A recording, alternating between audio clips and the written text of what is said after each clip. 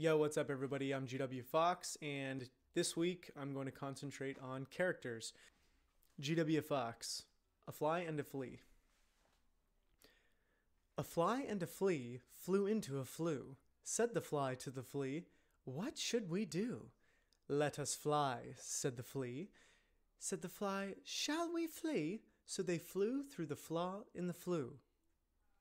Humphrey Bogart, GWFawkes. So, how'd a guy named Humphrey Bogart come to be known as the greatest tough guy in Hollywood history?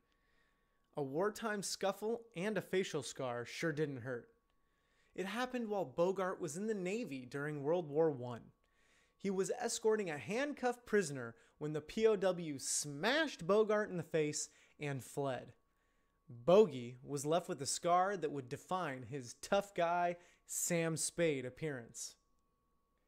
GWFawkes, Melody Lane. Everyone knew the house on Melody Lane had been abandoned for many years. There were plenty of stories about why, each one involving a ghost of some kind. So one night, the neighbors decided to do something about it. They would sneak in and spend the night inside and try to uncover the mystery of the house on Melody Lane.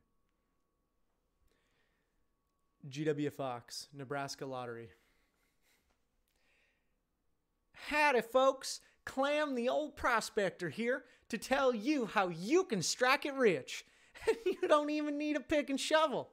All you need is a new quick pick from the Nebraska Lottery. With 6 chances to win, odds are you'll do better than me than digging in this old mountain here. The new quick pick from the Nebraska Lottery.